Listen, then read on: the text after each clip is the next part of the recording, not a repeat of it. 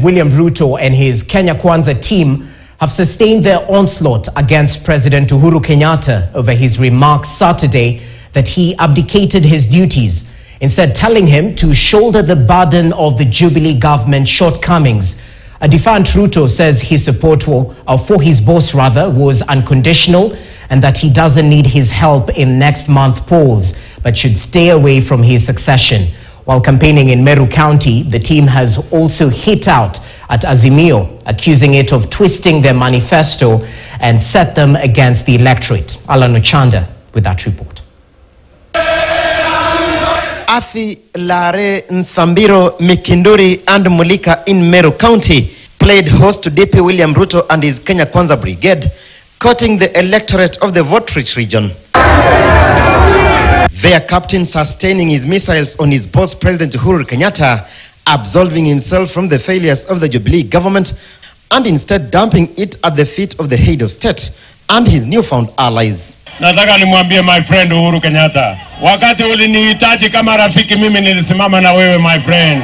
Hawa marafiki zako wapya kina Madhakarua na Kitendawili hawajawahi kukupigia kura hata siku moja. The second in command says yes, he supported Uhuru in the past, but it was unconditional, and that his boss doesn't need return favor, but wants him to stay away from next month's polls. The Azimio team has been traversing central Kenya, quoting a region that traditionally has not voted for Odinga, and according to Kenya Kwanza, the forest will bear nothing, terming the president's newfound allies as detached from the electorate.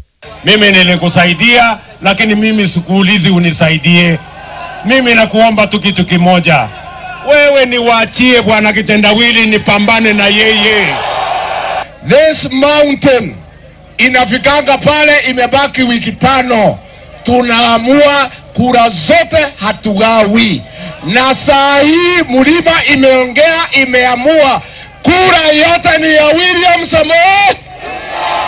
The alliance has come to their defense of their manifesto that has been disparaged by the Azimio team, accusing them of deliberately twisting it so as to set them up against the electorate. Azimio had claimed the manifesto was quiet on fighting corruption, which Ruto and team says will be achieved through empowering relevant institutions. The manifesto has, among other things, proposed to create a special commission to look into state capture, that interpreted as targeting President Kenyatta in his retirement, which the team has denied.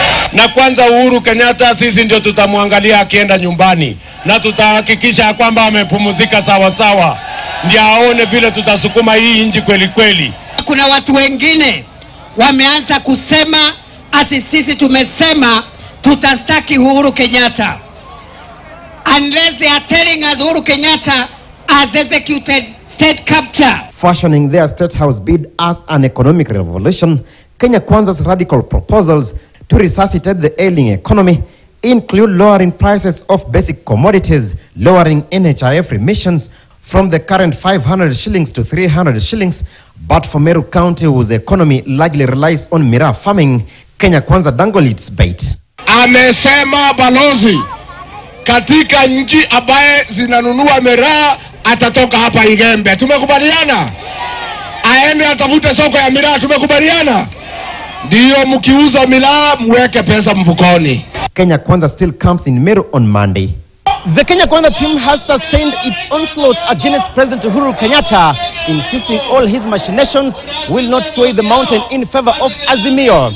And keen to undo any gains made by Azimio in the mountain, they say their operating currency is reciprocity and their man is William Ruto. Alan Ochanda, KTN News in Lare, Meru County. Moving on, 7 people have died in 2 road accidents. 4 people died and 22 others sustained